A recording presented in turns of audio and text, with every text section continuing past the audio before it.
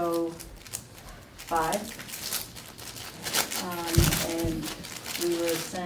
we were given minutes from the last meeting, which are probably available online as well. There should be. And I didn't have any particular changes that needed to be made. I carry to you. Not at all. I would, since it's the two of us, I'll make a motion to approve the minutes. Second. All in favor?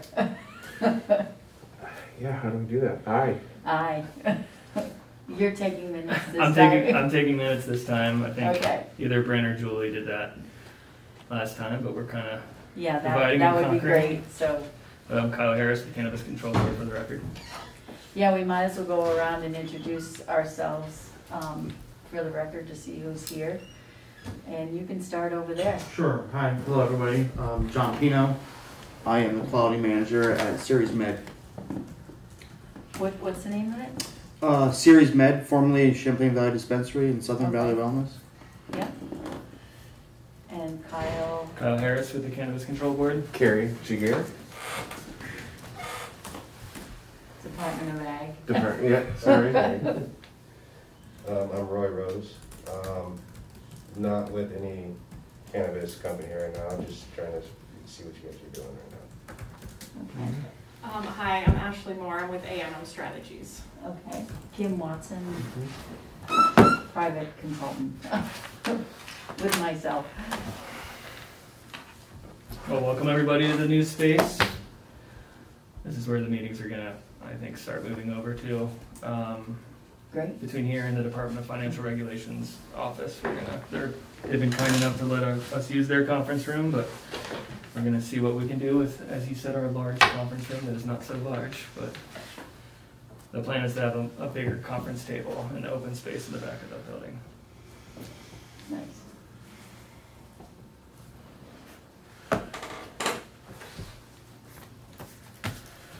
All right.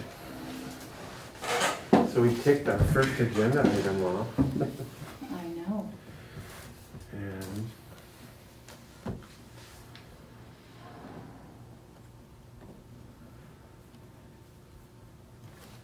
I don't know, I sent you something pretty late with regards to. I have it open right now, and I think Okay, it's worth so- talking about. Do you want to switch to that comment, that first, and then we can go to standard operating procedures just Sure. because? Yes. So one of my action items was to find out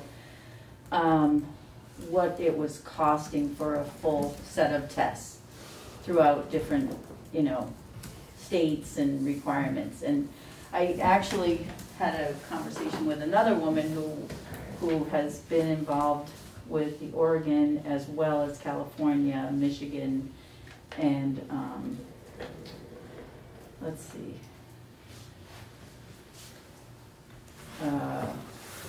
Michigan, and who else was she with?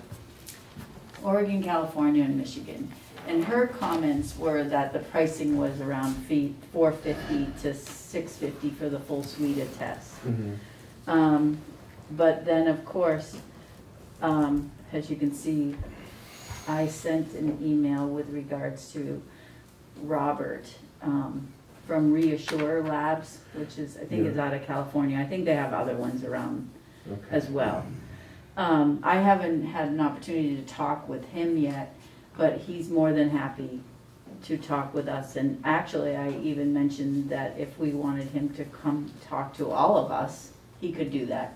Yeah. And he may be interested in doing it. So then he wrote to my friend Shannon, who is a consultant as well and does lab audits and for different cannabis labs and things like that. And she had told me those prices, but he says they're really down a lot lower now, Okay. 400 to 600. And let me see, I don't know if I can open because I'm not on the internet. So you may want to just comment on it, what you thought. Yeah, no, that seems reasonable. And trying to balance it, I mean, we can put together a report for the control board, for the commission, that we believe is the best path forward. Now we can either do how we want to sort of state or do this document. I think we either give the Cadillac model all the way down to a bare minimum Right. and let the control board pick, or we make a recommendation about where on that spectrum we believe Vermont should be. Right, right. And, you know, every state, like we were talking about, every state is different. I mean, nobody has joined the, and it is whether you have the requirements of terpenes, and, because then they have to do a different test, because it's GCFID, things like that. So it really comes down to what the full suite, what you are considering the full suite, and how you're going to, you know, what is your batch? Yeah. You know, because I think he defined it there. I had, Yeah. you know, let's, Yep. He's maybe got, we can read that for the record. okay. This is an email from Robert. I'll just forward it to you, Kyle. Sure. But I'll read it.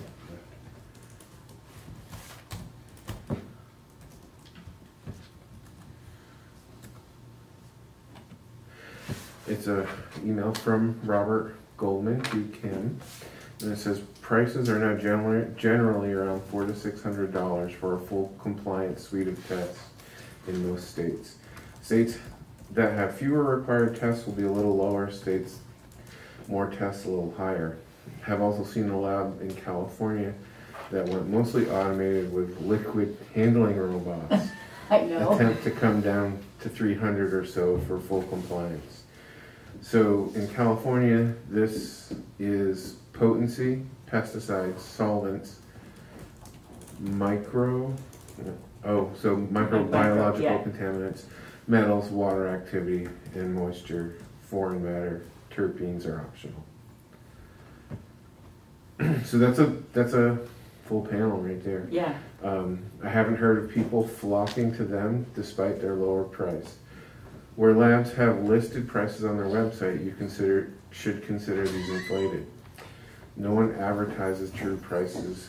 These are generally negotiated with clients based on volume or other considerations. Labs also secret shop one another all the time. So I think this tends to keep prices in the same ballpark, since everyone eventually finds out the sort of discounts other labs are offering, and this leads to price stabilization.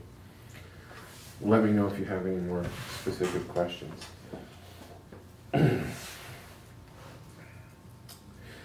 And I like the full suite, and I think most of the folks who envision a Vermont market envision a almost organic, high standard, branded, Vermont branded product. yeah. And I don't think we can get there without all these tests. Well, not for product safety, Correct. Yeah. you know.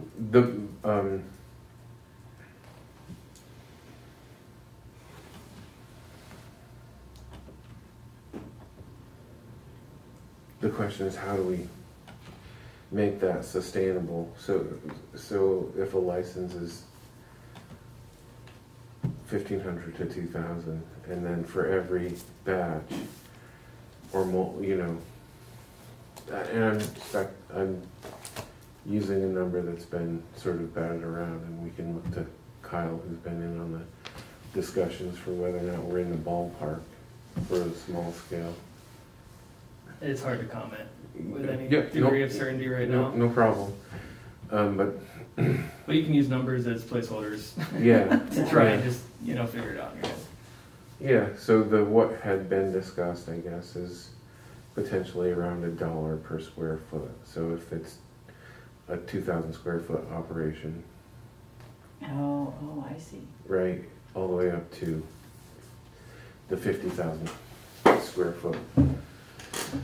So if you've got a $2,000 annual license fee, and then 400 to 600, or potentially another 1,000 in just testing fees every 2 months, are we gonna Be overpricing the are we gonna encourage accredit, black market? certification, right, right. Can I ask you a question, Carrie, Mm-hmm, based on your role with the Agency of Agriculture? mm-hmm, You know, I know in board meetings, when we've talked about the hemp program and this issue, specifically, we've kind of batted around ideas on, is there anything that can be done at the farm field level to alleviate some of the testing requirements in a laboratory? So yeah. soil testing for, and then testing, applicator usage on farm as opposed to in the lab. I don't know if that's more cost effective or not, it's just, So the largest issue in most states has been pesticides, right? And we can do inspections to ensure that nobody's misusing pesticides at the facilities, because they have a suite of pesticide inspectors. Or if they were third-party certified, what we did in the hemp program, if you were Clean Green certified or NOFA certified, the requirement for testing pesticides isn't there. Right, because, I mean, You've got third parties Right. certifying that you're not using any of these products. right, And then there's also the trust but verify piece, where we'll test 20% of the product in the market at the agency's lab for pesticides. say that again, you'll do what? We'll shelf sample Oh. 20% of the product. So shelf sample, what does that mean? You'll like have Purchase. them ask them to send you, No, we'll just go to the marketplace and buy it. oh, I see, Or just take it. random, Random, yeah, right, random, or if we're at a farm that's got some prepackaged stuff, we'll just take it as a sample right, and test that for pesticides. Because this number drops in half if you pull the pesticides out. right, that was gonna be my next question. yes, it's the hardest That's the thing. most cost prohibitive Yeah, part of the testing, yeah. okay. And we're The running- instrumentation is probably Yeah, we're running a brand new QTOF that the pesticide program just bought, so. yeah, Yep. yeah, I think they're, what are they, 300,000 now? Yes. Yeah. As bad as a farm cloth chopper. Yep. Yep. So if we were to, So let me envision what you're thinking. That if the pesticide piece doesn't have to be done, because you have organic, VOF, organic certification yeah, being one of them, or they have, can they do self-attestation? Are you looking at that too? Like, they have to sign documents that say we don't. we can do that. We Yeah. haven't, just because of the third party piece. Right, and then, And they're doing that for Right. so only those facilities that are would be required to do pesticides. Only ones- certain, yeah, right. Yeah. Do you like that model? That isn't a bad idea. I mean, I know how much it costs to get your VOF certification. Yeah. Yeah, but And they do a pretty good job, but I Yeah. don't know, what they're doing for producers or processors. I mean, I don't know. But the only concern I would have is that it leaves it up to you guys to test for it rather than the producer itself having the responsibility. yeah. Because, so it's like, the batch is already gone and it's out there, and if you found out there was any pesticide, it's a little late. And, I mean,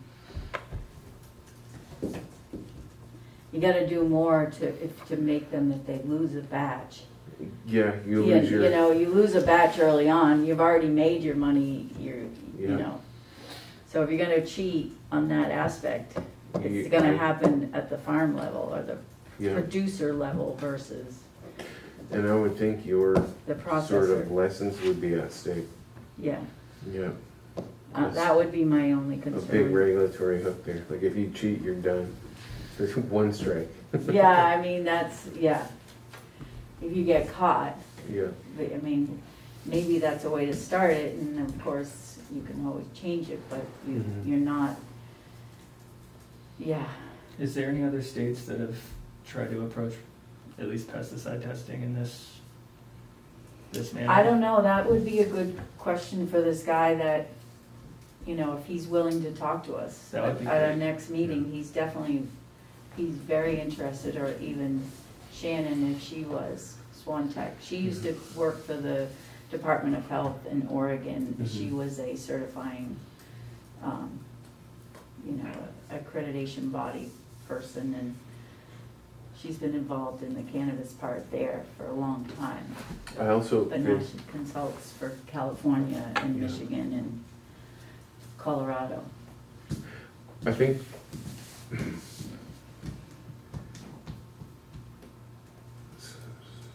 so. The other pesticide program managers that I've spoken with, they all do it different. Every cannabis program does it different, and sometimes it isn't the cannabis program at all who's dealing with the pesticides. It's the other folks.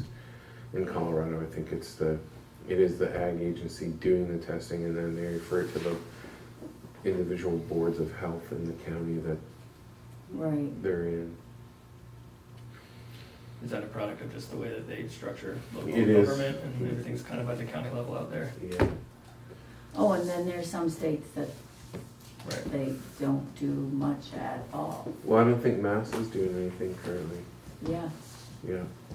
so, Well, another question that I have for you, Carrie, is when we look at, so timing, or like if we're gonna look at various steps to getting a product to be tested in a lab, Mhm. at what point would it make sense for inspectors to go and test soil, and depending on how many licenses we start with, is there gonna be a bottleneck there? And at what point does the timing and somebody waiting for their product to be tested in the field or their soil to be tested become so prohibitive that it might even make more sense to just pay a little bit more money at a lab to have pesticides tested there? Oh, God. You know what I mean? Yeah, and no.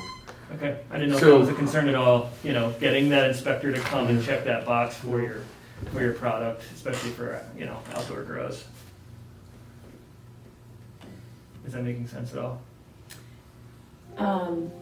what's more, see, outdoor grows, it's hard to know. It's actually indoor grows that actually may use More. more Okay. pesticides, which is unusual. I mean, you'd think it the other way around because Yeah, I was thinking in the context of there's more of a defined season, so if there's a bottleneck at one point in the process throughout that outdoor growing season, Yeah. it might create some consternation that there's, Well, so the soil test can happen anytime, and you're gonna test the soil before you put plants in the ground. okay, And that test is $15 for nutrients and $25 for heavy metals through UVM. And you can run that test anytime yeah. throughout the year. And you're looking at $300 to $500 for just pesticides. okay. So yeah, I was thinking, okay, the soil test before plants, but if there was gonna be an understanding of what on-farm applicators were used by somebody growing, what would the timing of that look like, or what would you propose that we just, you know, as you said earlier, your license is on the line. If your soil's been tested, we assume, Well, pesticides would not be tested on the soil per se. You would be testing it on the flower itself. right, so I'm trying to get to my point of when would that actually occur in the life cycle of the operation? At harvest. At harvest. Right, so if Carrie's team is gonna be doing that, and there's only a certain number of inspectors, and there's a certain number of license holders, at the time of harvest, is it gonna create consternation that there's a bottleneck, that not everybody can get their Right. product tested expeditiously? And Well, so it depends on how we request the sampling side to happen. Yeah, So- I'm just Yeah, raising the question. So it will be harvest, and then either whether the samplers come from the Department of Ag, whether they come from the lab, whether the producers themselves have trained samplers. So, and then that actual sample has a holding time associated with it. I may be able to freeze it. Mhm. I'm not sure whether Yeah. they, yeah. Yeah, all I was trying to tease out, at what point does that become burdensome to the point where it might make more sense to just spend $300 to $500 on a pesticide test at the lab level? Right, if it was held up due to product wanting to get to the store or to the facility, yeah, it might be a month's time if you had a lot of samples, but, And that's your drying time anyways, yeah, right? Your drying and curing is Right, a month. right. I'm just asking questions Yeah, to make sure. no, yeah, no, it makes a lot of sense, because if, if everyone's harvesting in September or Mhm. October, and all of a sudden but they can, there's hundreds of tests to be done in that short period. Yeah, that's why I use the Time. outdoor grow as a model, just because there's more timing bottlenecks, I would imagine, that would Right. happen, Right. so.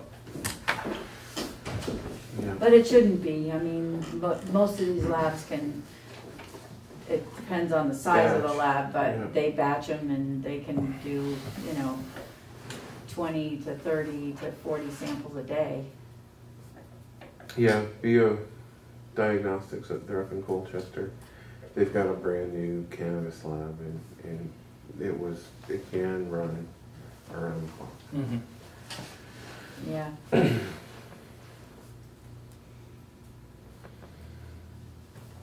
Yeah, this is not a bad model. I'm just wondering, and it does allow for the smaller facilities to prove themselves in that they're not using pesticides. They're more attentive to the plant on a case-by-case basis, and they're able to monitor things that way. And pesticides are not cheap, so, Nope. you've got that, what do you wanna, if you're using pesticides, where do you wanna spend your money, on the tests, or just say, I'm not gonna have that expense, and I'm gonna pamper my plants? In the smaller, even on the indoor grows on the smaller facilities, the pest pressure is less. Yeah, It's when you have a warehouse full that you run into those issues.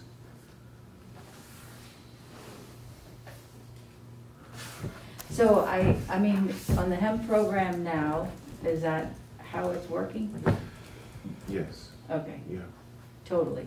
So you guys go out and We spot check, spot check? and other than that, people do test and keep records. Yeah, and what's your data showing? Not a lot of, that we can't really grow hemp in the state. But nobody's really using pesticides either. Yeah, If they are, they're using stuff off the list. The biologicals, there's a lot of investment in, also biological controls, ladybugs, lacewings. yeah. And then the fungicides that folks are using towards the end of the season are generally OMRI certified. It's either the Oxidate, Sanidate, Cease, Actinidate. So you're a lot of potassium bicarbonate as well. But all very gentle chemistry. Yeah, We haven't seen, we have looked, nobody's using Eagle 20, the mycobutanol product, or Roundup. right.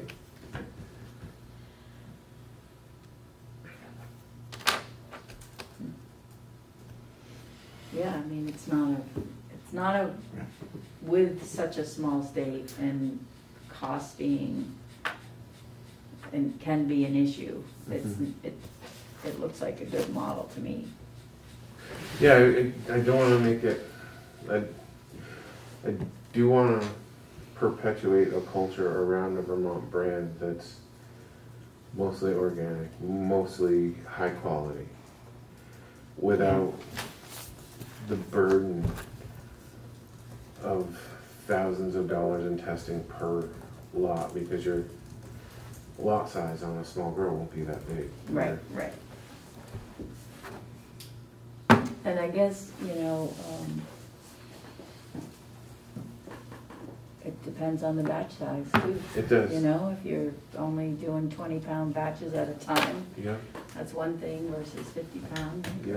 Yeah, yeah. yeah. And the producers here for the hemp right now, who's doing, so if we agree on that, that's not a bad thing. So let's move to sampling. Yep. So that was the Yep.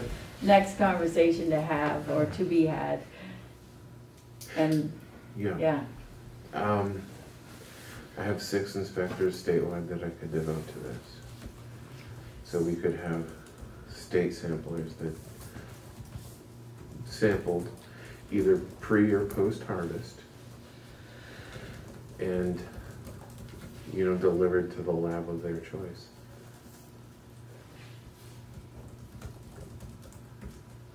Or we modify the current laboratory certification process to include trained third-party samplers. And either option works. One is free for the producer, the other gets rolled into the lab testing cost.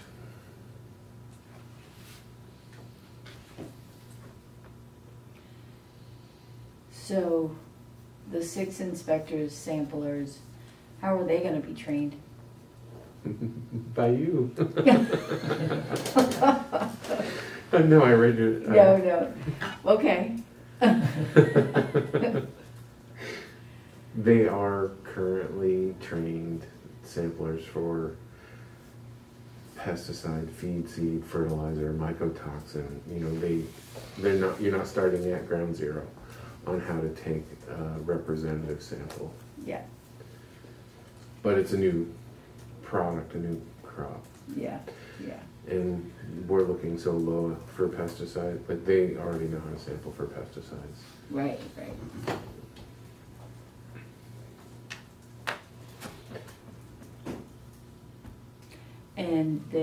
And so that would be 1, and 2 is the producers. You say that again, that we could have Trained third-party samplers associated with the laboratories. Okay, Or even not, I suppose. They could be in their own. they could do, they could have their own person on site, but and if you're inspecting that kind of data, they have to keep their training records and things like that if they're gonna choose that route. Third party via the labs or third party. One of the sort of side businesses that I've sort of heard talk of is these mobile trim teams. Like if you're a 2,000 square foot grower, you don't need to hire a full-time team to trim. I see. So Right. there would be these potential third-party mobile trim teams that would go wherever they were, contracted to go. And the sample piece would be something that fit in nice with that business model. But Yeah, I mean, as long as you had the ability, to keep an eye on them, yeah, it's pretty easy to cheat. It is.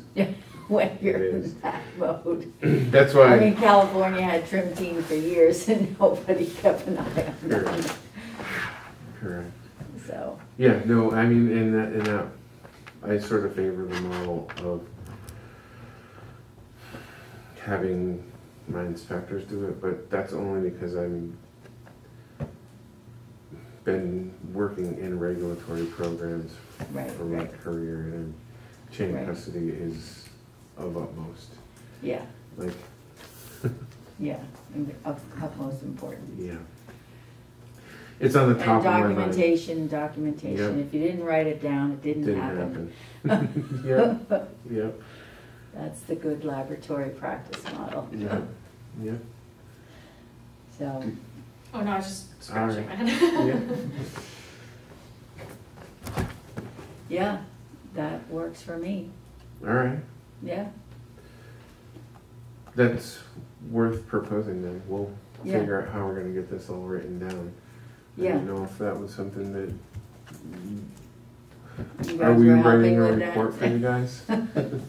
Yeah, so the way I understand it, and Bryn might be a better point of contact for this question, because we've Yeah. heard this from multiple subcommittee members and consultants that are helping us out in other subcommittees. So each subcommittee is gonna give, and I don't necessarily know the exact structure with which the report will look.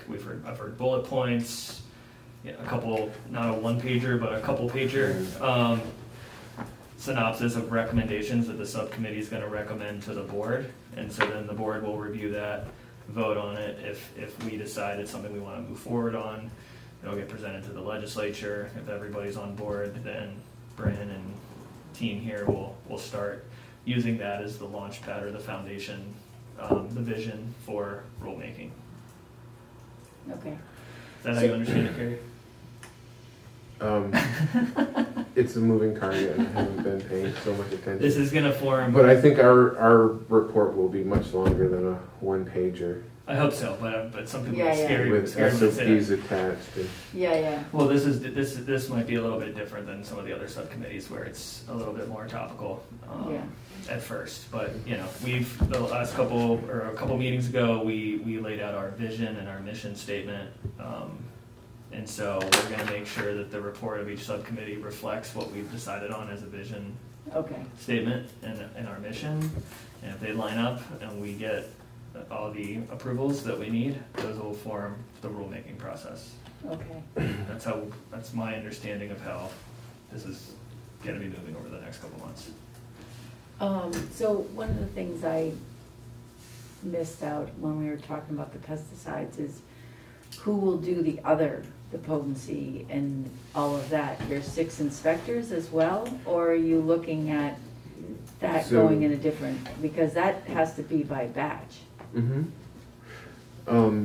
They can certainly take the sample, but we have in the hemp program now the Cannabis Quality Control Program where we're currently certifying labs to do all of this work. Yeah, Yeah, and I think we, knight those labs or bless those labs under an MOU to also do high THC cannabis. So their review happens by Bob Shipman, who's an employee of ours who's certifying these labs. Those labs that are certified to do hemp are just then certified to do cannabis, and it's the same fee. Like we charge a fee right now. right, We would sort of turn that over to the board, so one fee to do hemp and high THC cannabis Right. and medicinal.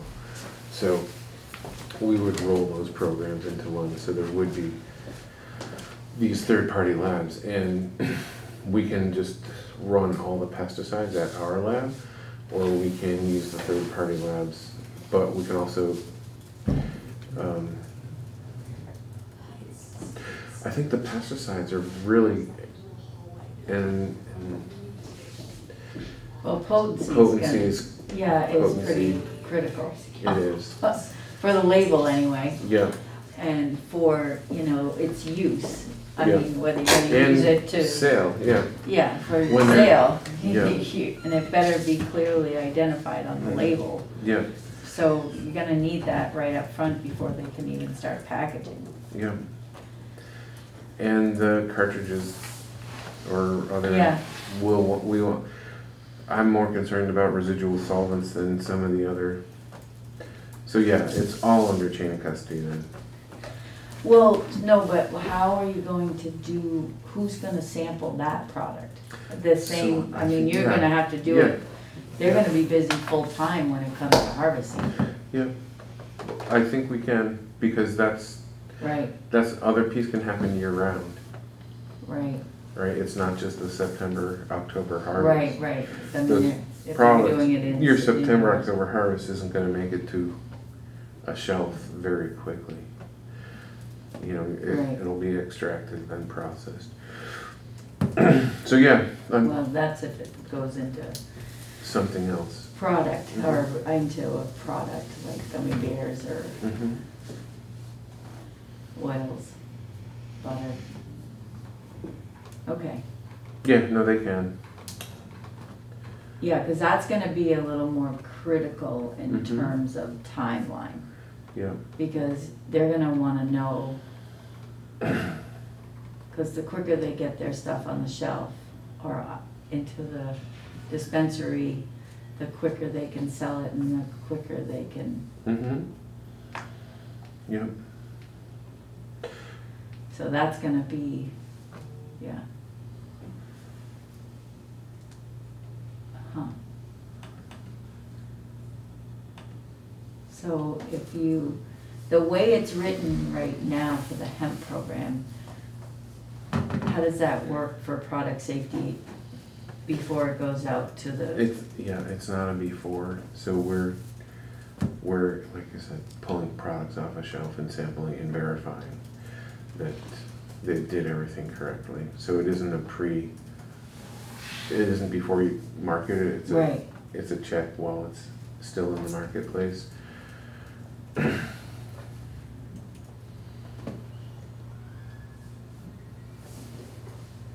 do you think that's gonna be, I mean, is that for THC too? No, they have to have that before.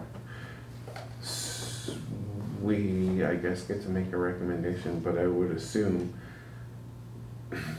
prior. Yeah.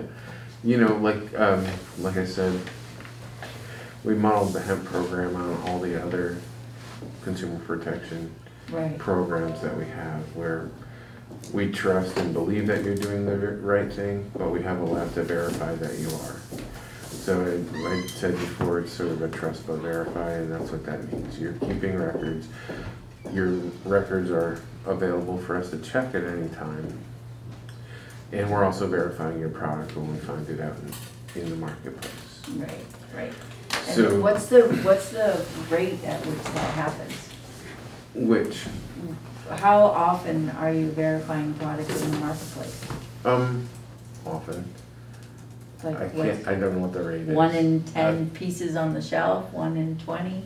So we'll stop somewhere and take a bunch of samples, and our market for CBD products was very large. It's contracted a bit in the last year. Right. So I don't know what the rate would be, but we know we know where the market is. Right, and you know who's putting the products on the shelf. Yes. And how often do you go to their actual growing sites? The grow sites,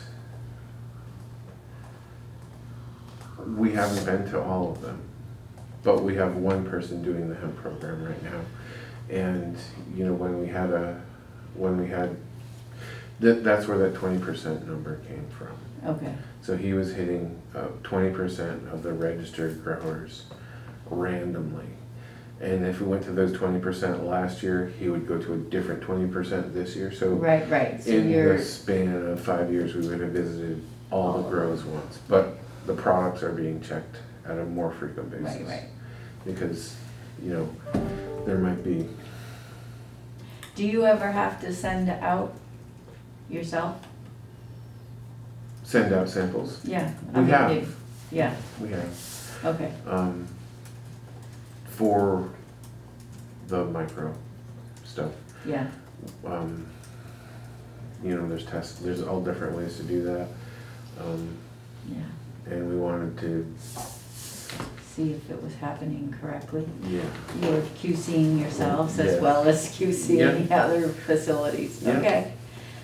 Okay. And the same is true with right now, we're running a lab survey on a sample that we blended Yeah. and blended and blended, you know, commingled and blended. So just to check us, check them, just so everybody's on the, Right, right. it is blind, you get your result and see everybody's, you know how it is. Yeah, so you're doing some proficiency testing Yeah, yourselves, and I mean, that you will, if you need to do that for your own certification. So, Yes, and maybe that's something that we, you know, yeah, when you think of your certification program, what are you requiring for your proficiency testing? Because Yeah. it can tell a lot. yep. And I liked the check sample piece because it tells you a lot more than looking at records. And I don't know if you're aware of the sort of Emerald program. So it's a check sample program, but basically this company sells standards, calibration standards, as well as runs a check sample program. And the check sample comes already extracted. So you get a vial that you stick in your auto sampler. So it's checking the instrument, not the analyst. And I Well, think we need more than that. I think, extraction is the most difficult part. agreed. Agreed. That's We why. worked in the extraction lab for Well, 3 years. Yeah, and that's the only thing that was available nationally because once it was in a solvent and extracted, they could send it through the Right, mail. right. They couldn't actually send products, so Yeah, I understand why they did that and they needed something, but I don't. If you got a yeah. gold badge from Emerald, it doesn't mean you're a good lab. Yeah. Yeah. But it's a good check on the instrument and It is. calibration standards. Well, Because even if you could do it as a, not let the analyst know that he's getting that sample, somehow just put it in one of your own vials, it Yeah. actually works pretty well. yeah, that makes sense. Make it a double blind. Yeah. But, okay. So when I look at this list, let me just go back to what we were looking at the other day. Last meeting.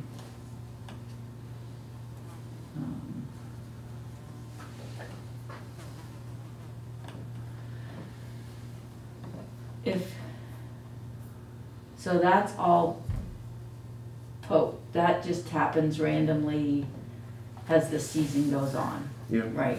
And then, so you don't require any hemp producers at this time to actually send a sample in before they can put it on the shelf. It doesn't have to pass anything before they can put it on the shelf. So the potency test, like if it's It just, right, it the just has potency the potency. Yeah. That's the only one? at this point, yeah. Okay, And and then- what are your thoughts on the, No, so the potency is the only one that's done really under chain of custody.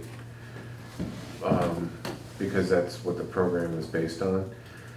The rest of it, they are doing those tests, keeping records and make them available to us. Okay. And, you know, if somebody's outside of the parameters that we've posted on the website, they call us and say, what can I do with my product?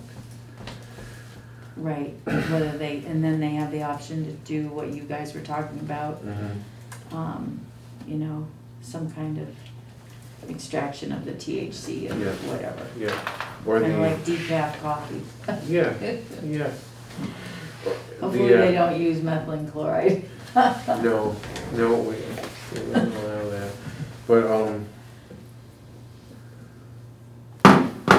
Okay, the hard one on that list is the mycotoxins and molds and, like, we're using other people's numbers and we're not sure. is this pre-quired pre? Yes, Okay, yeah. so this is pre, and this is pre. Any of the others? Water? Yeah, it kinda makes it look like So you need a moisture. you need a moisture reading anyway, period. And they can do that. Are they doing themselves on site? Or are you guys doing it? So the lab is doing it. It's done at the lab. And you need the moisture to calculate your percent anyways. Yeah, And that's like on here, they listed water activity. That's just a calculation. and the residual solvents are only after On extracts, yeah. extracts. Yeah. And the only other thing I see here is foreign matter. Oh, from Yeah. Robert, Yeah. yeah. That, yeah, To me, in the feed world, that means filth, which means rat shit, right? Or mouse poop, yeah. or potentially bugs. You know, spiders that got in it. Eggs or something. Yeah. And that, like you said, it's optional for most. Yeah. You're gonna see it. Yeah. That's why foreign matter and terpenes are optional. Yeah.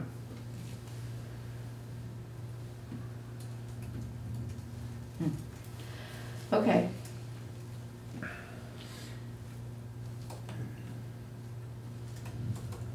Yeah, so that makes all sense. I mean, the only other thing is, do you want to prepare some sampling SOPs like we did to give people the option to? I think we start with, the ones that you've written. Those Yeah. are very detailed, very good. And Yeah. I think, totally. Yeah, I I mean, mean, that's- and Oregon has no problem if we model Okay.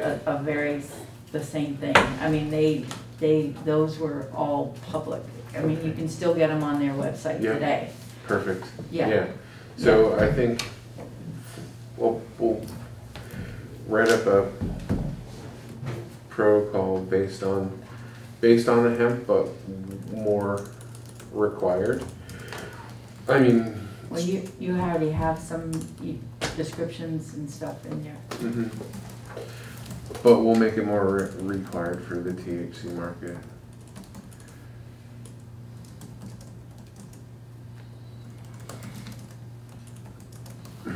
And then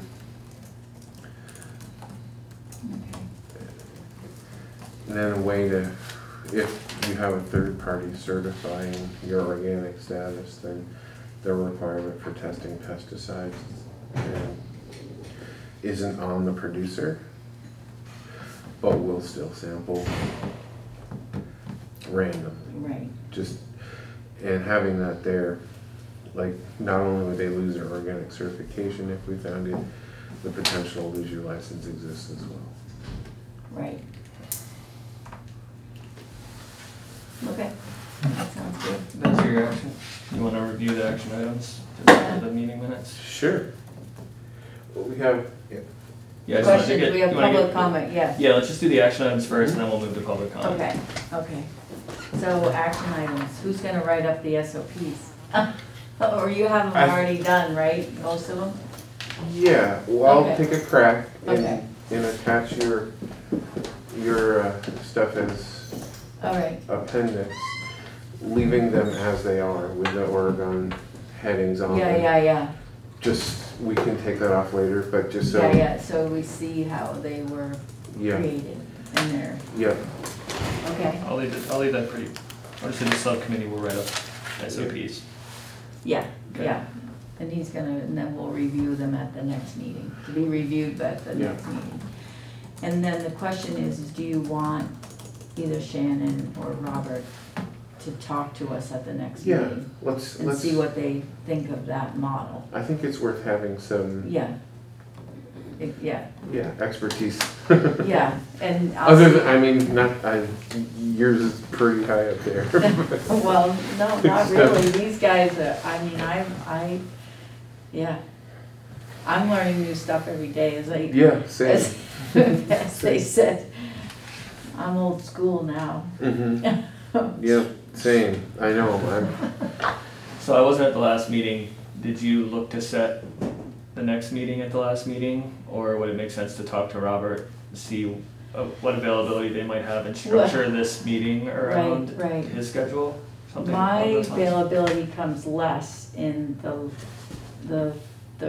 week of the 20th and the week of the 27th till after, and the week of October 4th.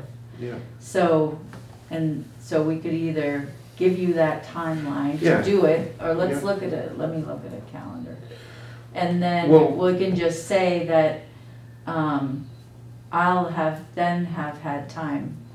So, I mean, is that too far out? I don't think so, especially because if I have enough time and get this right, I'll send it to you, you can look at it, find out Robert's availability. We'll each have time to sort of look at what this looks like and Right, hear from so- Robert, and I think we should hear from some other folks who are burdened by our sampling protocol and actually want us to sample more. So both ends of that spectrum from folks. So Yeah. the week of October 11th, could be too far away, but yeah. So the next month, I'm like swamped, so, so it's either the week of October 11th or October 18th. The 11th is probably not gonna work, it has to be the 18th. Okay. But we could communicate a lot through, Yeah, you know, so, or we could have those SOPs, and if you got them, I could review them. The only other day that would work is the week of the 20th, like on the 23rd or 24th, is this September or October? September. I mean, because I'm actually away. And I could not. I could do it via Teams. Yeah, Maybe the week of the 11th. But I'm actually gonna be away. let's bounce it back and forth, Yeah. a document back and forth between us. And then if we need a Teams meeting, we'll set one up. Okay.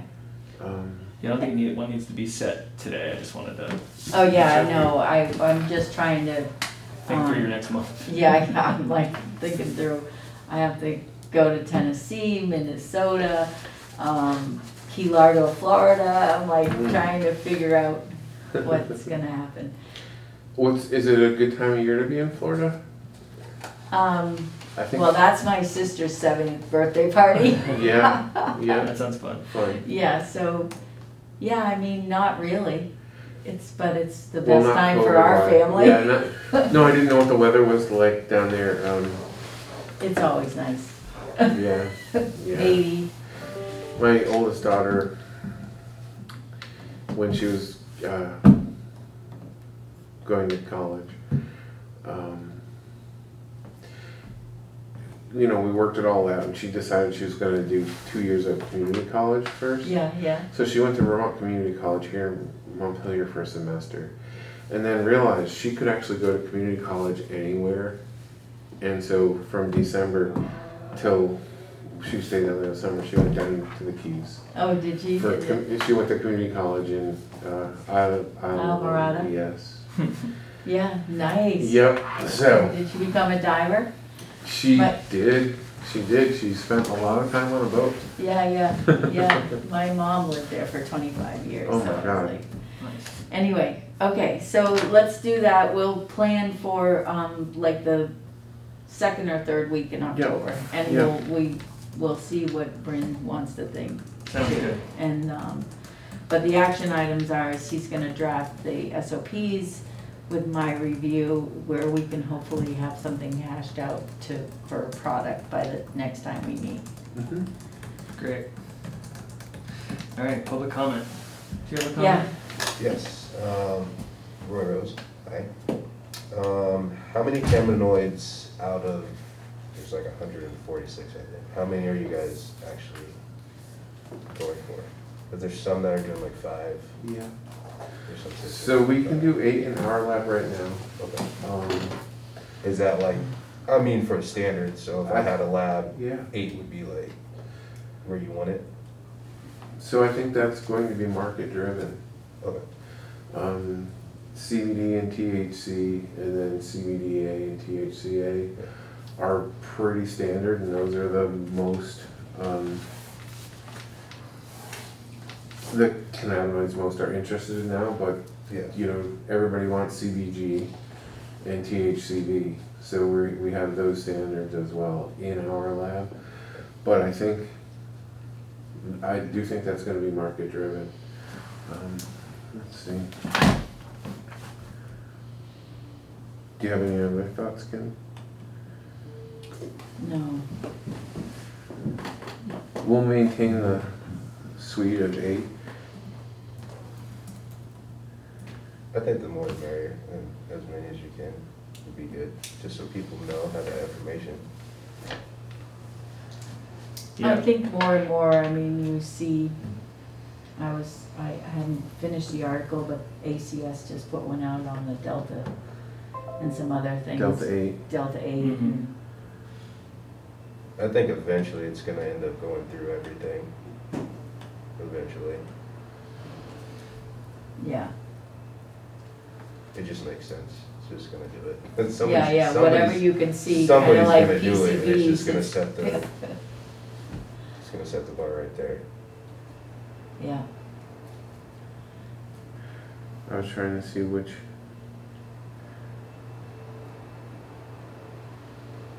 I mean, I think it makes sense that it's gonna be market Market driven, driven, like, there's yeah. gonna be so many different types of consumers, so I kind of, Yeah, that's why I say eventually somebody's gonna end up making a lab that just goes through everything. Yep. And then everybody's gonna end up doing the same thing. right. Oh, sort of be a. And the testing, you know, and standard will also Yeah. require what people can do. And right now, most of our Vermont producers, and because it's largely a hemp market at this point, that's using the commercial labs, although home growers are, they're asking for CBD, CBG, and THC. But all the method is set up and they can just add in a standard.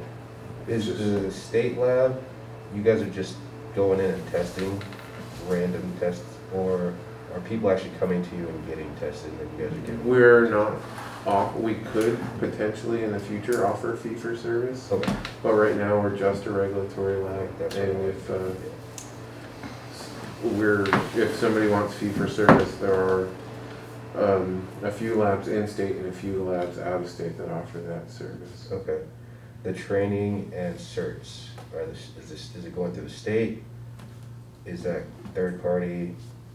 What's going on with that? So, for example, the liquor control board and all that stuff, bartenders have to get certified through the state. Is that the same thing for? Yeah, that's a question for Kyle or the board. I don't know if they're ready to answer that. Okay. But in terms of certifying analysts and certifying labs, And we're proposing that the hemp scientists. program, lab certification program, sort of become a surrogate for the high THC cannabis lab certification. Yeah, I mean, And with an option of possibly getting your equivalency of like something like 17025, or are you gonna, We do, yeah. yeah, like, what do they call that? It's, ISO.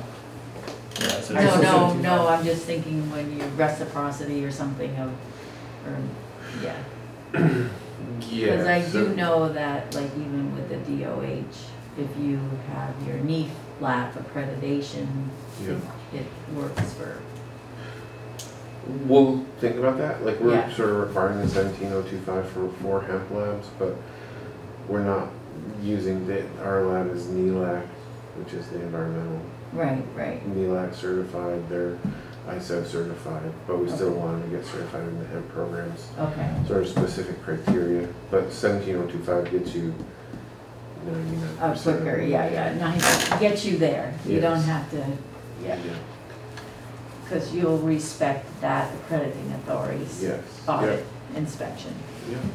Sort of like the proposal for no fire clean Yeah, energy yeah. to Yeah, say here's somebody else that's looking that you're doing things the way you say you are. Yeah. Okay.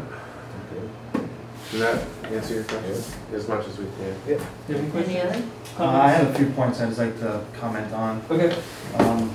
I personally feel as though it's imperative to have positive release of finished goods, meaning that all testing has been done before a product is on the shelf. Mm-hmm. The purpose of testing is to ensure that people are not putting harm in their body, and that's the only real way to do that. Spot checking is good for auxiliary, but at that point, the horse is left the barn, products at risk, recall processes are clunky at best. But I think that's imperative for the safety of the consumer. I do hear the costs associated, especially with smaller operations, and I'm wondering if some of this risk mitigation can be done further upstream in the process, such as doing facility process audits, process validations, things of that nature, based off of a supplier's scorecard, if you will. Perhaps that puts them into a tiered testing of they have a certain score that's favorable. Maybe it's a skip lot testing scenario, or based off of number of units or lots produced on an annual basis. If they get a less favorable result, the frequency increases. Something to consider there. When it comes to sampling, I had a point here. I feel as though the sampling piece the onus should not be on the testing laboratories. That's not their specialty. They're analytical chemists. That's if you're looking to decrease the cost of testing.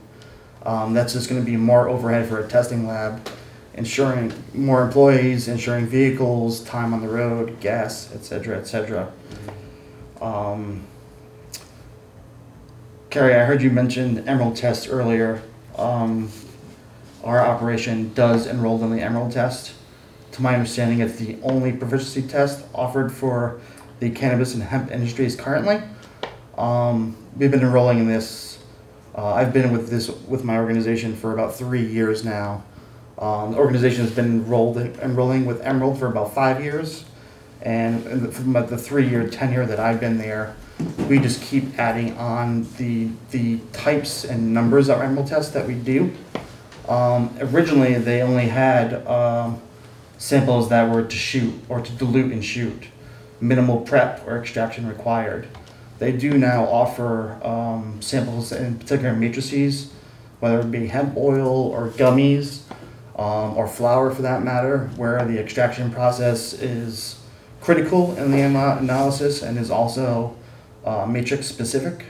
So I feel like there are more options on the table in that realm now. Just want to make people aware of that. Yeah, I know. Thanks. I actually wasn't aware. Yeah, I thought there were more than Emerald too. I mean, Resolute and some other facilities aren't doing it. There are tons of vendors to be able to get cannabinoid standards. Okay, But for a proficiency tests where you have an unknown and you're reporting out on that unknown, Emerald is the only one that I know of currently, at least in the US. right. So just wanted to clarify that. And I totally agree and support everything that was said in regards to organic and clean green and such. Just one thing that I want to think about, even a farmer with the best intentions following organic practices and that maintains a clean green certification could potentially be put at risk by a neighboring farmer, different crop, different pesticide application practices. If that person or individual who has maintained clean green certification, if their business is at risk for things that are outside of their control, I don't know how that is handled, but that probability is probably rather high, especially when you're considering outdoor grow. Yeah, and this state doesn't necessarily require the neighboring farms to let you know when they're applying pesticides. Sure. Well, there's a buffer that's required, Yeah, but but some, that's on the grower. And, I mean, I know we have the same problem just in general yeah, when, with your organic certification. The buffers are great, but if you had, I mean, drift is a lot different these days, especially if you're using things like dicamba and stuff like that. Right. that's gonna wipe out the crop though. I know, you'd know both, Yeah. but, yeah, The stuff that gets used in Vermont, our primary crop is field corn, and that doesn't get fungicide or insecticide really. So it would be an herbicide, and herbicide drift would, the crop wouldn't make it to market. yeah. Um, So there'd be suits I'm trying- before that could even yeah, happen. I'm trying to Sure, yeah. trying to think of a. Your point is Yeah, valid. yeah. Is valid, Sure. but our cropping systems are such that it would be limited situations where we'd have to worry about drift that didn't kill the crop. Sure, I just heard that it was like one strike and you're out, and I just put myself in the farmer's shoes that's playing by the book, Oh, and then right. that Got it. happens, Got it. and then their livelihood's at risk. I you think know, the one so. strike and you're out thing would, well, I'm sure this will get touched upon on the compliance and enforcement subcommittee, but I think fault would have to be Right. determined there Established. Yep. and Right, established, Sure. so. In our lab, I can tell the difference between drift and an application. sure. I'm just trying to think of this from all different Yeah. sides. Yeah, No, I So- appreciate it, I Yeah. appreciate it. Well, because it makes sense, because if we actually only caught it in an extract Right, and not on the crop, because you're concentrating Sure, the same equipment that is used to extract cannabis is the equipment we use in the pesticide lab to extract pesticides. Sure. So they would be concentrated if there was drift in a concentrate.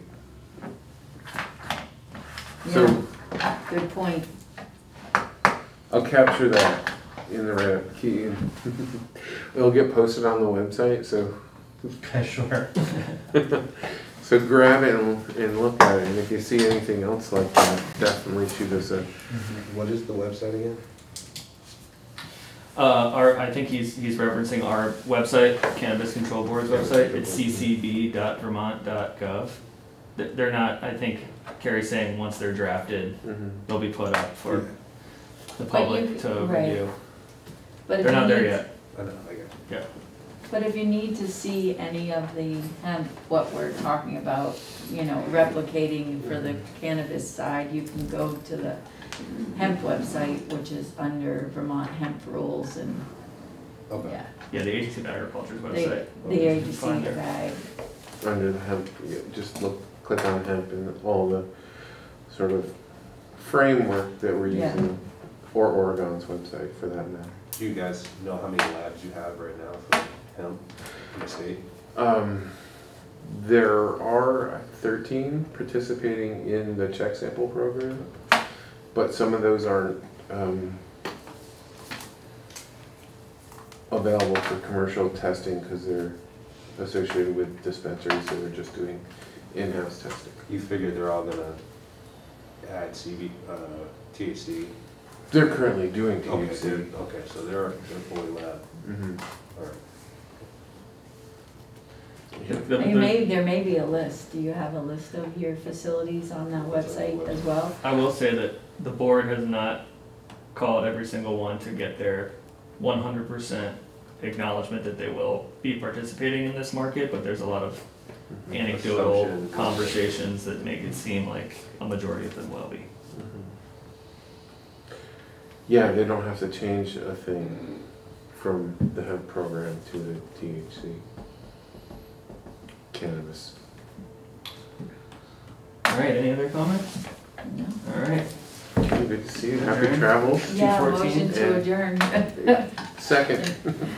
Okay, 2:14, that was, I'll have the Thank minutes you. done by the end of the week. okay. Nice to meet you guys. Thank you. Thanks for coming. Yeah, I was, so, I didn't get any answers.